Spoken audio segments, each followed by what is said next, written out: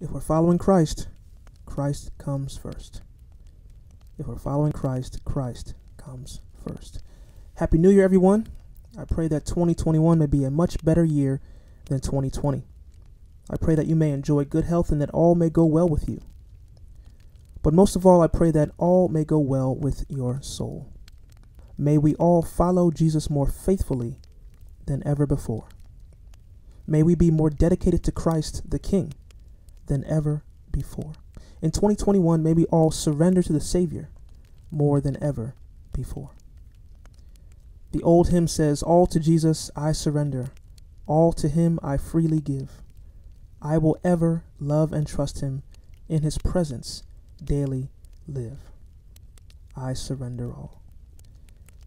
If I'm honest, in the past, I probably should have altered those lyrics. Not "I surrender all," but "I surrender some." I may have surrendered my Sundays. Okay, maybe some Sundays. Okay, maybe some Sunday mornings. Because, aren't Sunday afternoons for socializing and shopping and small screens and sports? But following Christ is not a game. It entails giving everything and being willing to give up everything to God. Speaking of giving, thanks be to God, we just had another holiday or holy day season. And as we've said, the greatest of all Christmas presents is the presence of Christ. But as a child, as has been said, I was more concerned with the presents under the tree than the one who hung on the tree. For me, instead of holidays being about giving, holidays were about receiving. I couldn't wait for the holiday to find out what I got. But then I got a little older and discovered that now I was also expected to do some giving. And when I was younger, I had it all worked out. On Mother's Day, I would ask my dad to help me buy something for my mom. On Father's Day, I would ask my mom to help me to buy something for my dad. Little did they know that they were basically buying presents for each other. But I'm sure it warmed their hearts to get a gift from their son. Similarly, C.S. Lewis writes of a child who asked his father for a few coins to buy his father a present. The father does so. But as Lewis points out, the father is really no richer for the transaction. He's just getting back what he's already given. Nonetheless, it warms the father's heart to get a gift from his child. My brothers and sisters, it's crucial to understand that everything we have is a gift from God. Our time is a gift from God. Our talent is a gift from God. Our treasure is a gift from God. Our very lives are a gift from God. Every breath we take is because of God's grace, God's unmerited favor. And we are to respond to God's grace with faith, with faithfulness. We have to faithfully give back what God has already given. And it warms our Heavenly Father's heart to get gifts from his children. Thanks be to God, all who are faithful to Christ have the right to become children of God. And if we are truly King's kids, we must respond to Christ's royalty with Christian loyalty. If we claim that Christ is King, we are not the kings or queens of our own lives. If we claim Jesus is Lord, we are not the lords of our own lives. We are not to serve at the pleasure of the self. We are to serve at the pleasure of the Savior. We are to give everything to the one who gave us everything. This is the radical call of Christian discipleship. As one author puts it, following Jesus means Jesus comes first. As our Lord, he should be first and foremost in our lives. As our leader, we should follow him and his commands. We must mimic the Master. We must copy the Christ. In context, Jesus speaks about the cost of Christian discipleship right after Peter's great confession. Christ asked his disciples in Mark 8:29, he asks, "Who do you say I am?" This is the central question of the Gospel of Mark, and the central question of life. Peter replies, "You are the Messiah." Now, this confession is a turning point that splits the Gospel of Mark in half. In the first half, Jesus is traveling around and outside of Israel. In the second half, he heads right to the heart of Israel, right to Jerusalem, right to the cross. At this pivotal point, as we read in Mark 8:31, it says, Jesus then began to teach them that the Son of Man must suffer many things and be rejected by the elders, the chief priests, and the teachers of the law, and that he must be killed, and after 3 days rise again. And by the time we get to chapter 8 in the Gospel of Mark, Jesus has already rebuked the stormy seas, saying, "Peace, be still." He's already walked on water. He's already driven out demons. He's healed the sick. He's claimed to forgive sin. He's claimed to be the Lord of the Sabbath. He's raised the dead. He's even fed over 4,000 people with a Lunchable, with some fish and chips. Fish and chips, 5 loaves and 2 small fishes. So I guess you can get some biblical Lunchables. I don't know if you can find it on Amazon, but nowadays you can find almost anything on Amazon, so I wouldn't be surprised. But Jesus, he's done a lot of great things already in the Gospel of Mark. So Peter is likely thinking, this guy has power. This guy has authority. This guy's the one we've been waiting for, the anointed one. As we've said before, and as you may recall, Christ or Christos is the Greek word that translates the Hebrew term Messiah. Messiah means anointed one. Back in the day, anointing entailed being set apart and empowered to achieve God's purpose. In the Old Testament, the prophesied Messiah is depicted as a great king in the line of King David, who would reign and establish God's reign on earth forever. Thus, in the first century, many Jews were expecting a Messiah who would set them free from their earthly oppressors. They were looking for an overpowering hero who, with God's power, would drive the hated Romans out of Israel, establishing a new, everlasting kingdom. Ancient Jewish writings express the hope of such a conquering Messiah very graphically. One writing said that the Messiah would purge Jerusalem from Gentiles, smash the arrogance of sinners like a potter's jar, and shatter their substance with an iron rod. Another writing said that the Messiah would redden the mountains with the blood of his enemies. You see, they were looking for a warrior who would shed the blood of their enemies, not a lamb who would shed his blood for his enemies. They were looking for one who would slay sinners, not one who would be slayed for sinners.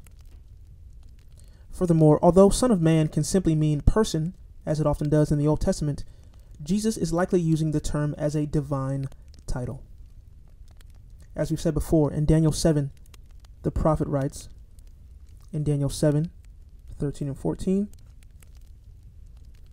"In my vision at night I looked, and there before me was one like a son of man, coming with the clouds of heaven. He approached the Ancient of Days and was led into his presence. He was given authority, glory, and sovereign power. All nations and peoples of every language worshipped him. His dominion is an everlasting dominion that will not pass away, and his kingdom is one that will never be destroyed." Daniel 7, 13 to 14. And later in Mark 14, the high priest asked Jesus point blank, "Are you the Messiah, the Son of the Blessed One?" See that in Mark 14:61b. Jesus replies, "I am, and you will see the Son of Man sitting at the right hand of the Mighty One, and coming on the clouds of heaven." You see, Jesus used the same language as Daniel and gives himself the divine title, Son of Man. This is why he's condemned for blasphemy. As we read in Mark 14:63 to 64, the high priest tore his clothes.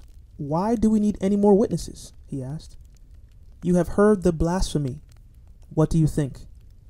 They all condemned him as worthy of death. Mark 14:63 to 64.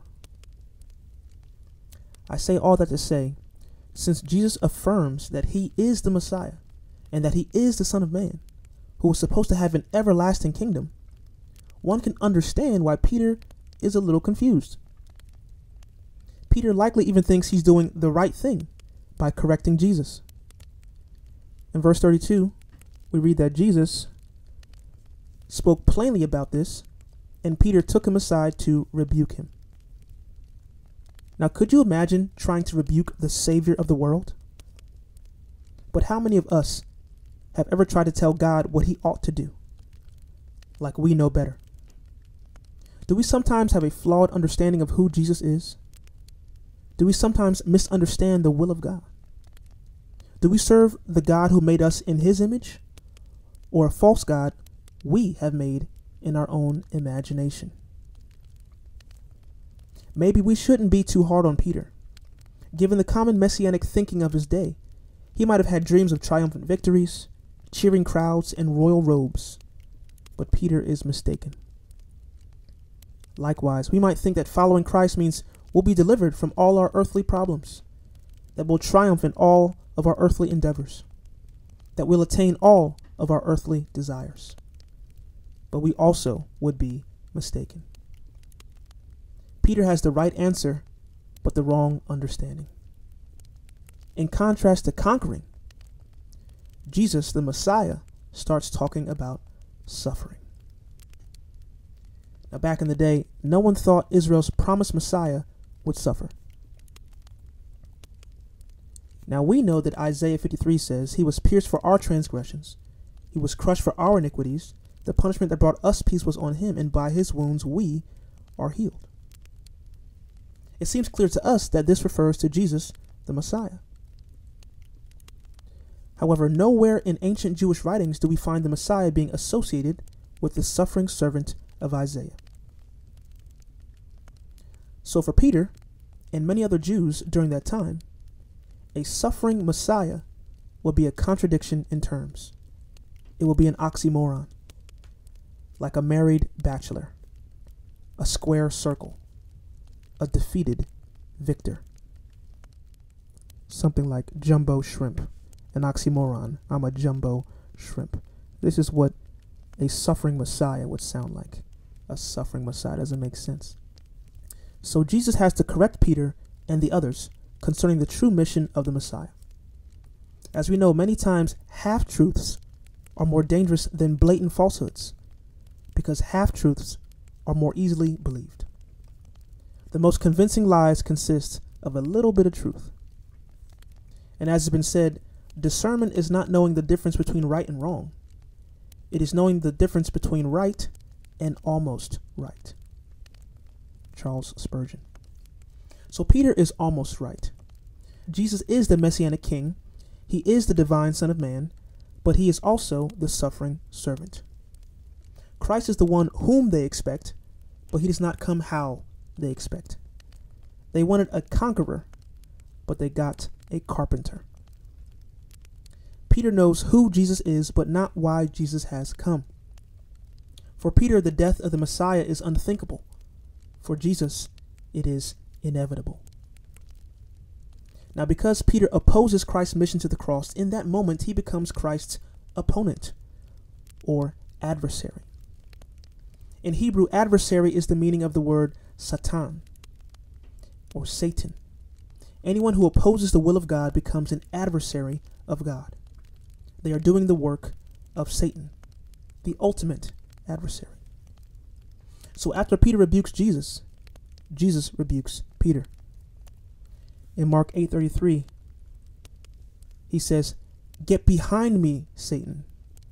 You do not have in mind the concerns of God, but merely human concerns." Mark 8:33. Now, I've never served in the military or in law enforcement, so y'all correct me if I'm wrong. But people of lower rank usually don't give orders to their commanding officers, right? And also, I'm no parent, but I'm sure parents can remember a time when their child got out of line. I know my parents can. And when children get out of line, a good parent is likely going to proceed with a a reorientation of the child's estimation of the situation. In other words, they might knock some sense into them. I know my parents did. It's funny because I appreciate the spankings now. As the hymn goes, we'll understand it better by and by. You see, I now realize that they weren't punishing me just to punish me.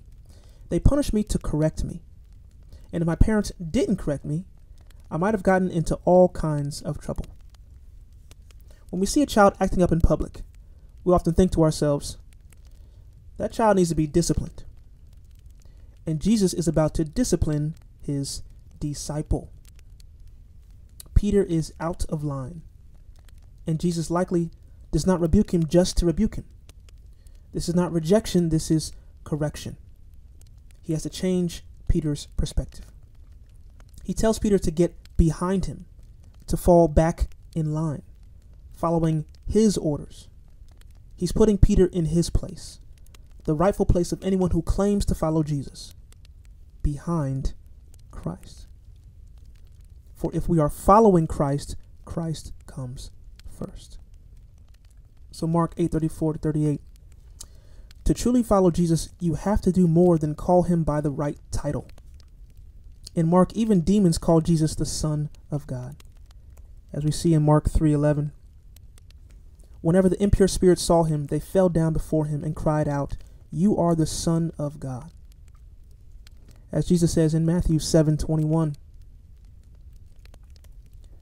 Not everyone who says to me, Lord, Lord, will enter the kingdom of heaven, but only the one who does the will of my Father who is in heaven. Matthew 7:21. And in Luke 6:46 he asks, why do you call me Lord, Lord, and do not do what I say? You see, it doesn't matter how he's labeled if you're not loyal. It doesn't matter what you call him if you're not really all in. And as has been said, a wrong view of messiahship leads to a wrong view of discipleship. In other words, if one misunderstands the message and mission of Christ, one will misunderstand how to faithfully follow Christ. So now, Jesus is going to explain the true meaning of following him, describing the conditions of Christian discipleship. Then, he will elaborate on the consequences of true or false discipleship. So Mark 8:34. Mark 8:34. And having summoned the crowd, along with his disciples, he said to them, if anyone desires to follow behind me, they must deny themselves, carry their cross, and follow me continually. Now he has just rebuked Peter in front of the disciples, but now he summons the entire crowd. Not just the disciples. Everybody's about to get a lesson in discipleship 101.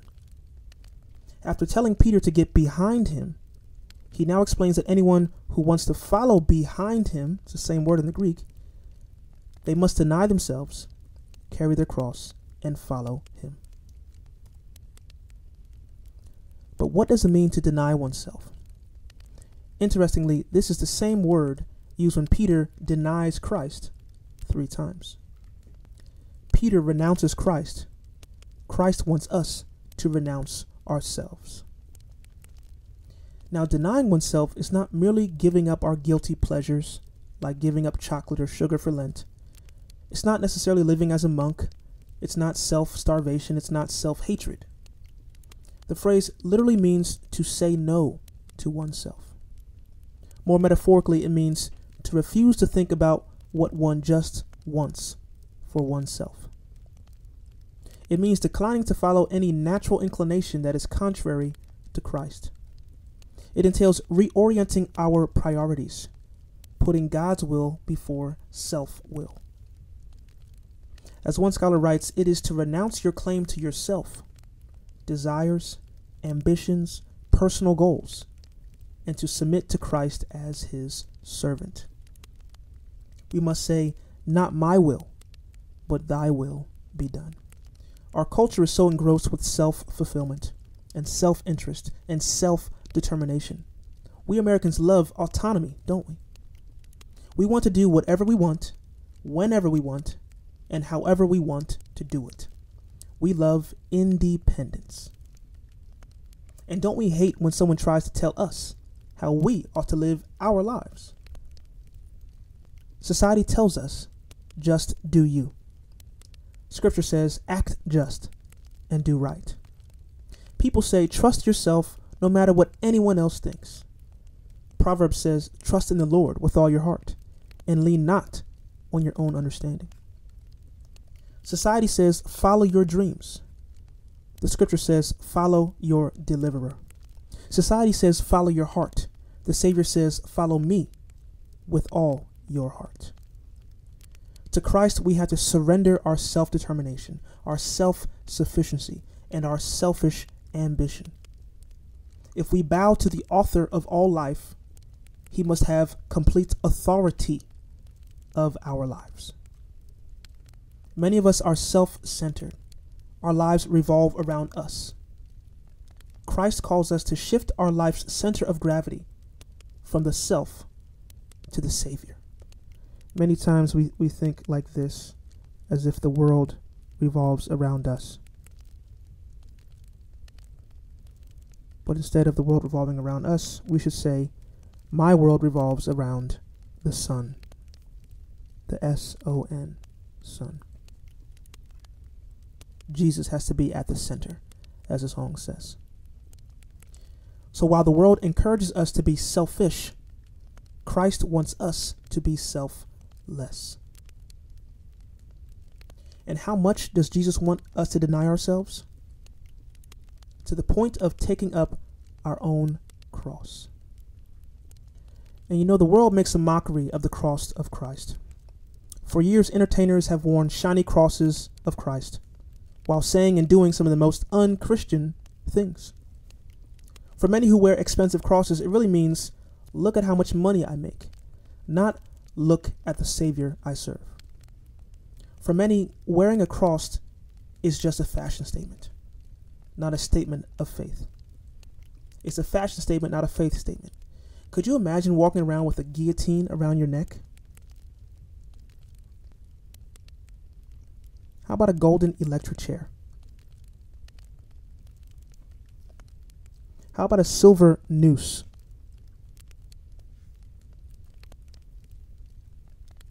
Why don't we wear these other symbols of public execution as jewelry? You see, in the Roman Empire, crucifixion was the most humiliating and excruciating form of public execution. It's actually where we get the term excruciating from. Crux in Latin is cross. Romans would decapitate people, burn others alive, and even throw others into the Colosseum to be eaten by wild animals. But only rebels and slaves, the lowest of the low in the eyes of Rome, they were the ones who were crucified. Moreover, the cross was a symbol of the oppression of the hated Romans, the most visible image of their terror. It served as a grave warning to any who would dare oppose the mighty Roman Empire. Now, to carry one's cross refers to how those condemned to die would carry the horizontal beam of the cross, that is, the crossbar, to the place where they will be crucified.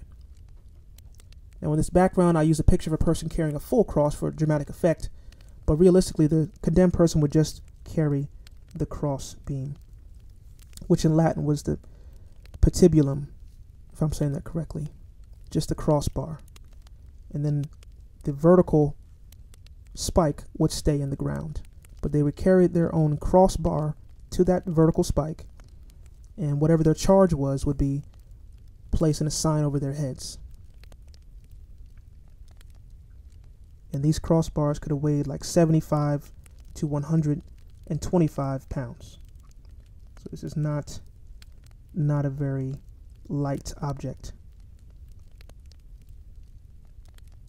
Once again, it's called a patibulum. So think about what it means to carry one's cross. To carry one's cross. So as the person walked to the site of their death, they were often surrounded by a mob that would hurl insults at them. Then they'd be nailed to the crossbar, hoisted up on the vertical beam, and exposed until they died. usually of asphyxiation. You see, the Romans, they wanted to maximize shameful publicity and pain. So this is a striking metaphor. Carrying a cross meant walking while being weighed down by the instrument of one's own death. Carrying a cross meant being mocked by the masses who were waiting to watch you die. Carrying a cross meant marching to public execution. So Jesus is telling anyone who wants to follow him that they must deny their own self-interest, even to the point of death, the most shameful death of their time. And if Christ died for the gospel, it only makes sense that following his lead can also lead to dying for the gospel. According to church tradition, except for John, all of Christ's disciples died for the faith. And many Christians around the world are still dying for the faith, even today.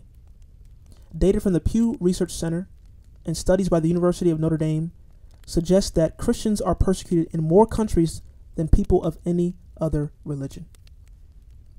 In fact, across the globe, more of our brothers and sisters are dying for the faith now than at any other time in the last 2,000 years. In certain Middle Eastern countries, when someone asks to join an underground church, they ask two questions. Are you willing to be persecuted for Christ? And two, are you willing to die for him? Not to mention, according to a 2020 report, in Nigeria, since June 2015, 12,000 Christians have been killed by Islamist attacks. This report by the Nigerian human rights organization named the International Society for Civil Liberties and the Rule of Law, Inter-Society. According to that report, in the first 5 months of 2020 in Nigeria, 600 Christians were killed. In the first 5 months of 2020. Nigerian Christians have had their farms and their bodies set on fire. Priests and seminarians have been kidnapped for ransom. And many of our brothers and sisters in Christ have been beheaded. So dying for the faith is a reality for many Christians around the world, even today. Thanks be to God, in America, we typically do not have to worry about such persecution. And Christ is not saying that all of his followers are literally going to die for the faith. For instance, in the parallel passage in Luke 9:23, it says, Then he said to them all, Whoever wants to be my disciple must deny themselves and take up their cross daily and follow me. So this is likely not necessarily a literal death. But whether metaphorically or literally, carrying one's cross means death and shame in sacrificial service to Christ. As I say, Christ wants us to be ride or die. Now the final follow me in this verse is in a present continuous tense. Thus, true discipleship is not merely about coming to the altar one day and saying, I want to give my life to the Lord.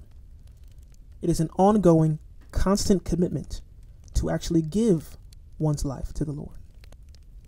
As has been said, following means accompanying someone who takes the lead. Following Christ means Christ comes first. Jesus takes the lead. Ever play the game Follow the Leader? Well, in the game of life, we have to follow Christ, our leader. In obedience, we have to walk like Jesus, talk like Jesus, and think like Jesus. We must follow the leader. If we're following Christ, Christ comes first. We must follow the leader. We must follow Christ. And have you ever played the game Simon Says? Well, in the game of life, we should only do things that the Savior says. We should only do things that the Savior says. Doing so may allow us to avoid pitfalls in life. Now, as I've said, I'm a suburban boy, born and raised. Growing up, I didn't know nothing about subways, one-way streets, and parallel parking. About the first 2 years of our marriage, my wife and I lived in Philadelphia. So I got a chance to learn a little more about life in the city. Now, previously, I would see cars in front of me swerving in the road. And I'd be like, gee, why are all these cars swerving? And then I see the pothole. Oh, that's why they were swerving, because there's a 3-foot pothole in the middle of the road. and now my tire is flat. City driving, right? But if we're following Jesus, maybe we can avoid some potholes on the road of life. You ever be driving and someone in the passenger seat keeps critiquing every decision you make? Or maybe someone in the back seat keeps shouting out directions? Now, my car is in the shop right now. So last night, when we went to pick up some food, I was driving my wife's car. Now, it's been a while since I've driven her car, and apparently, my driving was not to her liking. So on the way back, she was just like, just give me the keys. Just give me the keys. I was like, yes, dear. Take the keys. My brothers and sisters, God has given us the gift of life. And on the road of life, we have to let Jesus take the wheel. We can't be backseat drivers. God has given us the car, and the key to life is giving Jesus the keys. But isn't it so tempting to type in our own GPS coordinates, decide where we want to go, and then ask God for traveling mercies? Isn't it tempting to ask God to bless the plans we made without Him? Isn't it tempting to treat God the Father like a fairy godfather, someone we call on when we need help getting to where we want to go? My brothers and sisters, if we follow our heart, we're putting our heart before Christ. If we pursue our passions, we're putting our passions before Christ. If we follow our dreams, we're putting our dreams before Christ. But if we follow Christ, Christ comes first. Everything else is a distant second. As the old saying goes, we can't put the cart before the horse. Though people try, I don't know if this will work out for you, but we can't put the cart before the horse. Now, since Jesus is talking about following Him even to death, it's unsurprising that many would rather not go that route. Many would rather protect and preserve their earthly life than lose it for Jesus. But in verse 35, he says, "For whoever desires to save their life will lose it, but whoever loses their life for my sake and for the gospel will save it." Mark 8:35. And again, the tense is continuous, meaning whoever continually desires to save their life will lose it. Now, there's some wordplay in this verse, as multiple terms have multiple meanings. Basically, those who want to spare themselves the persecution and shame that comes with following Christ, and therefore save their earthly life, will actually lose out on eternal life. Those who literally or metaphorically lose their earthly life by following Christ will be saved and have eternal life. This is the so-called divine paradox. In order to have spiritual life with Christ, we must die to self, yielding our lives in loyalty to Jesus. We are to give up our self-centered plans and give ourselves fully to God's service, spreading the gospel. We must give up the temporary pleasures of this earth for the everlasting treasures of eternity. In our human thinking, this divine logic sounds so backwards. But as Miss Clara said in the movie War Room, one of my favorite films, there is not room for you and God on the throne of your heart. It's either Him or you. You have to step down. If you want victory, you have to surrender. The divine paradox. We must surrender to have victory. Continuing in Mark 8:36. It says, "For what benefit is it for a person to gain the whole world and lose their soul," or lose their life? Now, this verse is often translated as lose their soul, but the Greek word often translated soul in verse 36 is actually the same word translated life in verse 35. You see, when people think of soul, they often think of a non-physical essence of a person, apart from their physical body. But as has been said, this is not a biblical concept. The biblical emphasis in the word is on the wholeness and oneness of the person or self. So that being said, Jesus is referring to losing more than just one's physical life. So I think soul is an appropriate translation. I just wanted to mention that for the record, just in case my Greek professor is watching. So even in English, we can see how the words soul and life can be used in similar ways. For example, a captain of a ship might say that there are 316 souls on board, meaning there are 316 people or 316 lives. When we don't want anyone to share a secret, you might say, don't tell a single soul, meaning don't tell a single living person.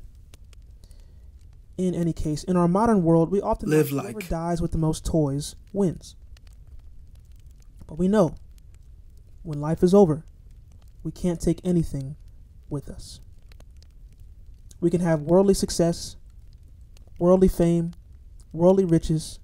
We can reach all of our personal goals, fulfill all of our personal dreams, and we can check off all the boxes on our personal bucket list. But in the end, what good is it if we lose our soul in the process? If we forfeit eternal life, it's no good. We gain nothing. Therefore, it is wise to be willing to lose our earthly lives for Christ and for the gospel. For gaining eternal life is more valuable than anything this world can offer. Continuing in Mark 8:37. For what can a person give in exchange for their life or their soul? What can a person give in exchange for their soul or their life? Once again, the obvious answer is nothing. Exchanging any amount of temporary wealth for one's eternal soul is a bad deal. The soul is the most valuable thing a person has. Nothing we have could ever pay for it. And if we lose our souls by refusing to follow Christ, nothing we gain in this world can compensate or buy it back. No matter how much money you have, you can't buy eternal life. It is priceless. And finally, Mark 8:38, our last verse of the night, says, For whoever is ashamed of me and my words in this adulterous and sinful generation, the Son of Man will be ashamed of them when he comes in his Father's glory with the holy angels.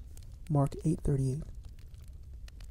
Nowadays, many biblical commands are considered old-fashioned or worse. Many of us might prefer a Bible with perforated edges so we can tear out those pages we don't like. But in the words of Augustine, if you believe what you like in the gospel and reject what you don't like, it's not the gospel you believe, but yourself. I say that to say, regardless of what society says, followers of the Savior cannot be ashamed or embarrassed by Christ's words. Moreover, we cannot conceal our loyalty to him in order to avoid public shame. Earthly shame is a small price to pay for heavenly honor. Do we value the approval of people over the approval of God? As Paul says in Galatians 1:10, am I now trying to win the approval of human beings or of God? Or am I trying to please people? If I were still trying to please people, I would not be a servant of Christ. I stopped being a people pleaser a long time ago. As I've said before, back in 2014, one night after I just finished DJing a gig, a preacher convicted me with the word.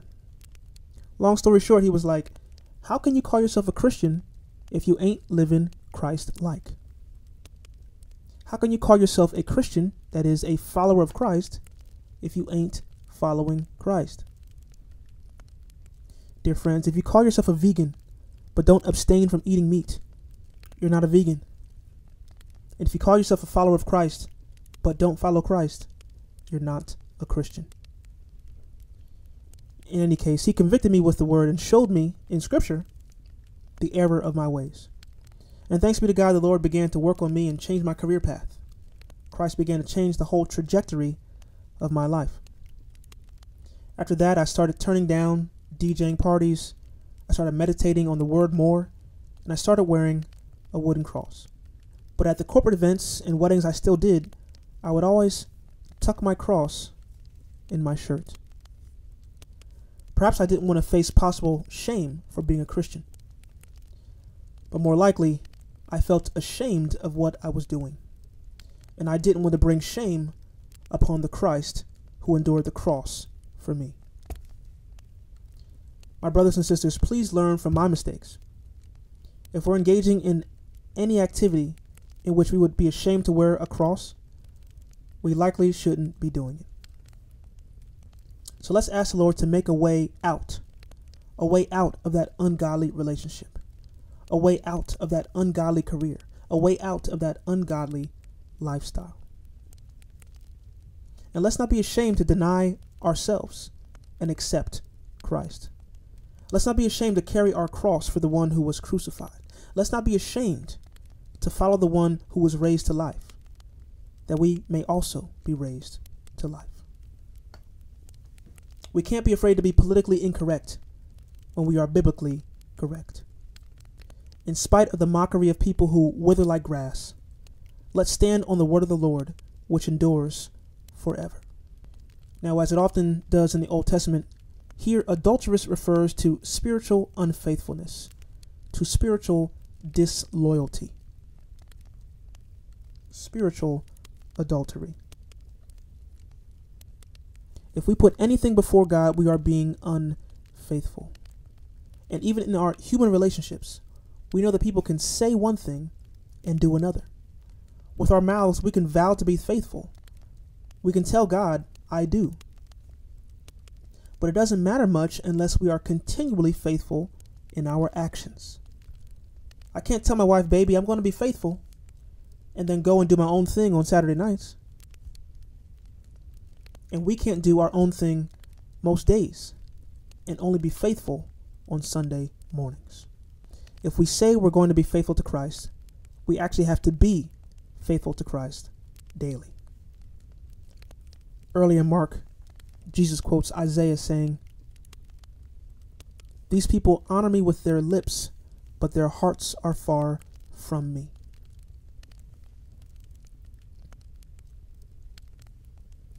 And being ashamed of Christ does not merely refer to one's inward emotions, but to one's outward actions. We can claim to know God and yet deny Him by our actions. But we have to give God loyal service, not lip service. And here the word generation primarily refers to the people of Israel who were currently rejecting Christ. However, the word also refers to people who share common characteristics. Therefore, the same warning extends to any group of people who reject Christ and thus rebel against God. Furthermore, we've already seen that Jesus is not only the Messianic King and the suffering servant, but He's also the divine Son of Man. At the second coming, the Son of Man will come with all authority to judge. As we see in Acts 17:31. Acts 17:31. Paul says, "For He has set a day when He will judge the world with justice by the man He has appointed. He has given proof of this to everyone by raising Him from the dead." Jesus will judge. Also, as we see in Matthew 25:31-32, "When the Son of Man comes in His glory, and all the angels with Him, He will sit on His glorious throne. All the nations will be gathered before Him, and He will separate the people one from another as a shepherd separates the sheep from the goats." Matthew 25, verses 31-32. So on Judgment Day, the Son of Man will separate His faithful sheep from the unfaithful goats. Jesus came to save, and He will come again to judge. Those who deny Him on earth, He will deny in heaven. But those who do not deny Him on earth, He will not deny in heaven. Justice will be served. So in conclusion, therefore we ought to serve the Lord.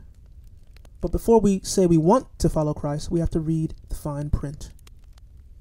We rave about God's unconditional love, and rightfully so. But God desires unconditional discipleship. Discipleship is not some hobby that we do in our spare time. Christ wants us to give our whole lives to following Him. We have to be more committed to Christ than to anything or anyone in this world. We may have perfect attendance in school, but how is our attendance to the Word of God? We may get straight A's, but what would our spiritual report card look like? We may get a promotion at work, but are we promoting the spread of the gospel? Do we spend more time in front of the small screens than the Savior's scriptures? Do we spend more money on things we don't need than on ministry the whole world needs? Do we spend more effort on our plans than on God's plan of salvation? Do we know the headlines of the bad news of the world better than we know the red lines of the good news of the Word? The one who brought about our recreation can't take a back seat to sports and recreation. The king of the world can't play second fiddle to our worldly dreams. We should all ask ourselves, what is it that stands in the way of me following Christ wholeheartedly? Is there something or someone in my life that I'm putting before Jesus? We have to ask ourselves, is our personal passion more important than the passion of the Christ? There's only room for one on the throne of our heart, and no one can serve two masters. God doesn't want half-hearted devotion. He wants us to be lovingly devoted to Him with all our heart, with all our soul, with all our mind. Therefore, we must deny ourselves, carry our cross daily, and follow Christ. In the words of Billy Graham, salvation is free, but discipleship costs everything we have. For many, such a cost is too high. Many would rather try to preserve their life in their self-determination. But ironically, seeking to save our earthly lives in this way leads to losing out on eternal life. On the other hand, literally or metaphorically, losing our lives for the Christ and for the gospel leads to eternal preservation, eternal life. Worldly pleasures and possessions are so fleeting. Running after such temporary things is not worth losing one's eternal soul. If we are ashamed of Christ, Christ will be ashamed of us on the day of judgment. But if we follow Christ in suffering and self-denial, we will also follow Christ in being resurrected and glorified. In all this, Jesus sets the example. We just have to follow the leader. So let's do what the deliverer does and obey what the Savior say. Now, one of the worst lies this world tells us is this: you deserve it. You worked hard. You deserve to splurge. You worked hard. You deserve to spend your money on your own leisure and pleasure. You deserve to live life however you want. You deserve it. But in all actuality, we don't deserve anything. God deserves our everything. Because everything we have, our time, our talent, our treasure, is a gift from God. Every second of life we have is because of God's grace, God's unmerited favor. And we are to respond to God's grace with faithfulness. We have to give back what God has already given us. And it warms our Heavenly Father's heart to get gifts from His children. And He deserves it. The song goes, "My hallelujah belongs to you." And it says, all the glory, all the honor, all the praise, you deserve it. But we can also say, all my time, all my talent, all my treasure, you deserve it. The Lord deserves it. We should use our God-given gifts not for our glory, but for God's glory. If we can speak, we should be speaking for the Lord. If we can serve, we should be serving for the Lord. If we can sing, we should be singing for the Lord. If we can dance, we should be dancing for the Lord. If we can rap, we should be rapping for the Lord. And since I used to be a rapper, let me try to wrap this up. You see, it's wrong to think that this walk has no cost. Nowadays, everybody wants to be their own boss. But Christ tells us we got to bear our own cross. If we don't, I'm afraid it'll be our own loss. I used to do my own thing, man. I thought I was so smart. Giving lip service, but giving God no heart. I had selfish ambition like this might just work. But following Christ means Christ comes first. We'll go through trials. There'll be times to cry. But we got to stay firm, not just sliding by. We got to give it all. Got to be ride or die. And we'll understand it better by and by. We can't pay to be saved. We can't stack the odds. Got to be faithful, not just all talk. For there's only one way to get back to God. To cross that road, we got to take the cross walk. We got to take the crosswalk. My brothers and sisters, we're at a crossroads. There are essentially two paths, the way of the lost and the way of the cross. Many times in our God-given life, like Peter, we may have in mind only human concerns, not the concerns of God. When that's the case, we have to get behind Jesus. And with the power of the Holy Spirit, we must follow him continually. If we're following Christ, Christ comes first. May the Lord bless you and keep you.